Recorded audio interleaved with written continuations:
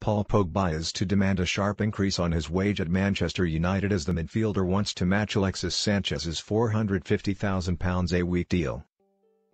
The Frenchman's agent, Mino Raiola, will advise the midfielder that his current £200,000 a week contract does not reflect his worth at Old Trafford. According to the Mirror, Pogba has 3 years left to run on the contract he signed in 2016, having rejoined the club from Juventus in a record £89 million deal at the time. Paul Pogba wants to double his wage at Manchester United to match Chile star Alexis Sanchez. Sanchez will join United on a £450,000 a week deal, and other players now want wage rises. Pogba agreed to a £167,000 a week salary when he returned to Manchester, but that was hiked to over £200,000 a week by a clause triggered when United returned to the Champions League by lifting the Europa League against Ajax. 1. Alexis Sanchez, £450,000 a week. 2. Paul Pogba, £260,000. 3. Romelu Lukaku, £220,000. 4.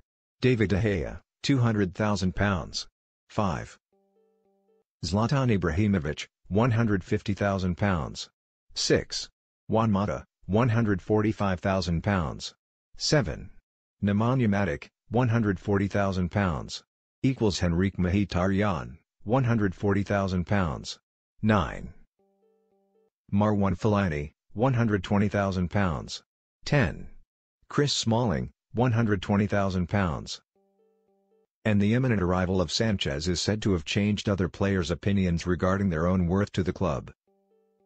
Pogba is beginning to dictate proceedings for United and boss Jose Mourinho in games now, and United do not want to risk losing his services as he approaches the peak years of his career.